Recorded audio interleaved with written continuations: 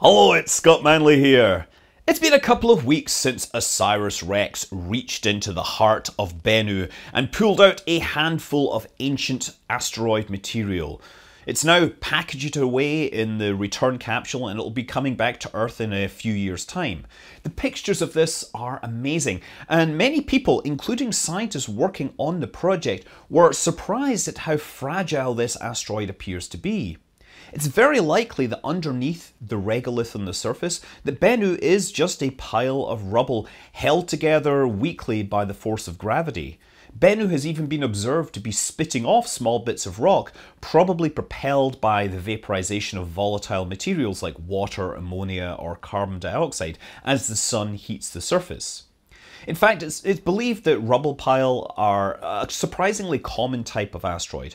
Take a look at Ryugu, which was the other asteroid recently visited for a sample mission. Hayabusa 2 took a look at this, and Ryugu looks surprisingly similar to Bennu. It's got this similar diamond shape, and it's believed that this shape is because the rotation of the asteroid causes rocks on the surface that are unstable to roll towards the equator preferentially. So anyway, many comments on my video at Bennu looked at this cloud of debris and they said, "Huh, I thought asteroids were dangerous, but if this hit the Earth, it would just fall apart and the Earth would be unaffected." And you know, Bennu actually has a much higher chance of hitting Earth in centuries to come than most asteroids we know of. But the idea that a weak pile of gravel does not present any threat is just wrong. No matter how weak the material, what ultimately matters is the kinetic energy of the object, and that doesn't care about the internal strength of the material. This is the same kind of thinking that had people looking at video of a piece of foam hitting the wing on the Space Shuttle Columbia and concluding that there was no danger to the spacecraft. So, for an object like an asteroid entering the atmosphere at a specific speed, 1 ton of solid iron has the same kinetic energy as 1 ton of loose gravel. A space rock moving at 20 kilometers per second, by the way, has about 50 times the energy of the equivalent mass of TNT. But what will differ is how that energy is converted into other forms as it descends through the atmosphere from space. So a solid chunk of meteoritic iron will be dense and strong. Iron has a density of about 7 tons per cubic meter or something. It'll hit the atmosphere and just punch straight through all the way down. Sure, it'll create a superheated channel through the atmosphere, heating it to a luminous plasma as it converts its kinetic energy to heat. But yeah, meteorite crater in Arizona was very likely a 50 maybe meter chunk of iron that just pierced through the atmosphere, hit the ground with enough velocity, and it blew a hole, half a mile wide, 800 meters wide in the ground.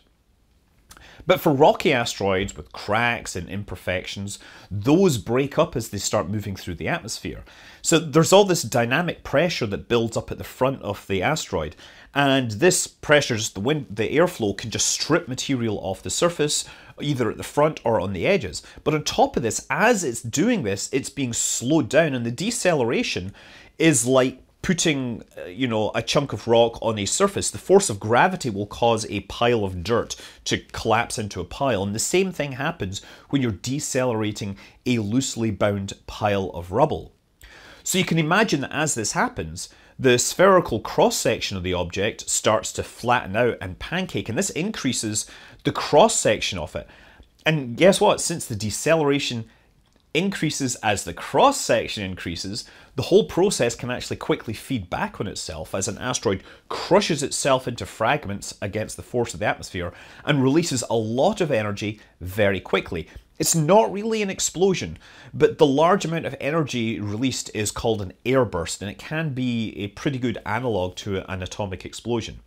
So a weak asteroid will release more of its energy into the atmosphere on the way down and may not even reach the ground before breaking up, but it will still release all the energy that it brought in.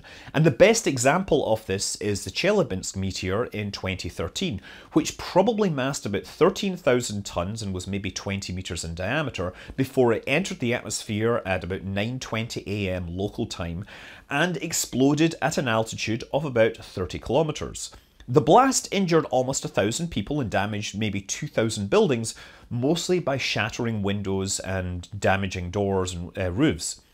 There was a fairly sizable fragment of this actually recovered from a nearby lake. It wasn't a complete rubble pile, but it did break up on the way down.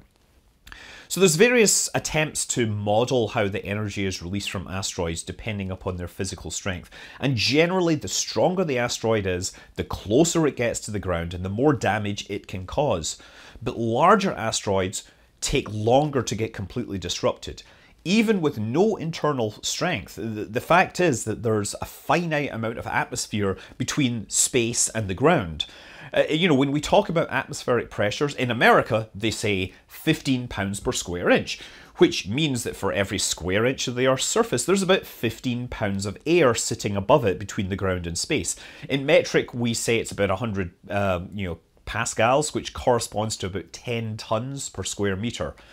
So yeah, an asteroid coming straight down from space for every 1 meter of cross-section will encounter 10 tons of air.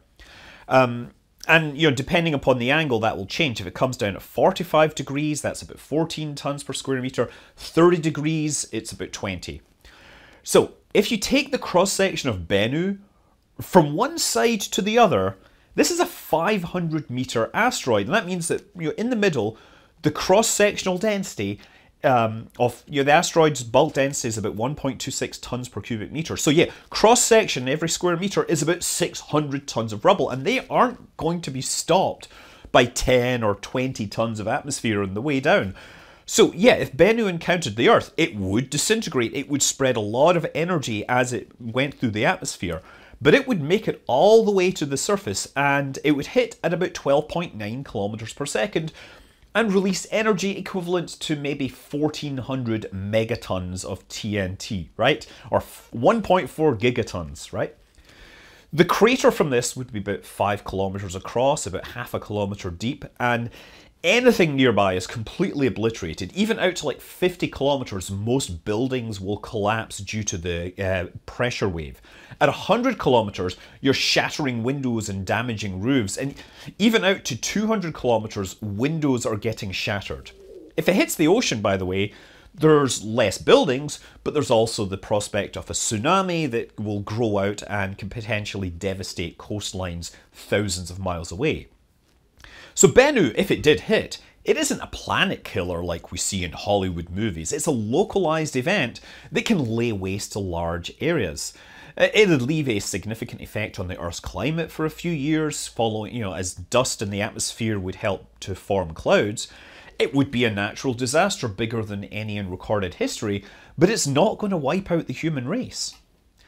While Bennu does come close to the Earth every 6 years or so, it's actually hard to tell in the long term what chances Bennu has of colliding with the Earth. We can calculate its orbit forwards in time, and we can see that in 2060 it will come within 0.005 AU of the Earth. That's about twice the distance to the Moon. This is close enough that the gravity of the Earth will have an effect on the future orbit. And this effect is very sensitive to the configuration, how close it actually is. So any errors in the measurement now will be amplified by this close encounter in 2060. So yeah, depending upon what happens, the close encounter in 2060 sets it up for another close approach in 2135, and this is actually much closer. The nominal distance is about 0.02 AU, which is inside the orbit of the Moon. But it could be as close as 100,000 kilometers, but there's no chance it will hit the Earth. But if it hits this close encounter in the right place at the right time, the Earth's gravity will twist its orbit just right so that it hits the Earth in future encounters. There are tiny keyholes in the close approach configurations, which if Bennu passes through them, it will impact the Earth. And the size of these keyholes, by the way, is about 50 kilometers, and the error bars are hundreds of thousands of kilometers. One keyhole corresponds to about a 1 in 24,000 chance of an impact in 2175. There's another which is a 1 in 11,000 chance of 2196. When you add them all up, you get something like 1 in 2,700 chance of an impact overall. We actually know the orbit of Bennu much better than any other asteroid because we've had a spacecraft sitting next to it providing very accurate range and velocity data. But at the same time, it's a small asteroid and its orbit is changing due to effects like the sun.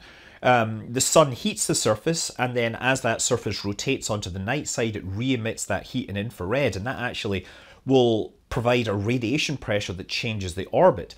And also, hey, we just poked that asteroid with a spacecraft, right? All these little changes will affect the orbit over time. So while it's unlikely to impact in the future, it's not out of the question, and as time goes on and we get more data, the odds will become clearer. If we did need to do something about a potential impact and we could give it a push to change the orbit, but since it's so fragile, this would be a delicate process. But we already know how we would deal with that. We can do things like use the gravity tractor, which is a spacecraft that flies in formation with the asteroid and uses the gravity of the 1-ton spacecraft to move an 80 million ton asteroid. And if you think about it, if we moved the asteroid before the 2135 encounter, we'd only need to move it by 50 kilometers, the size of one of these keyholes. OSIRIS REx, when it was performing the sampling, it exerted a force of less than 70 newtons.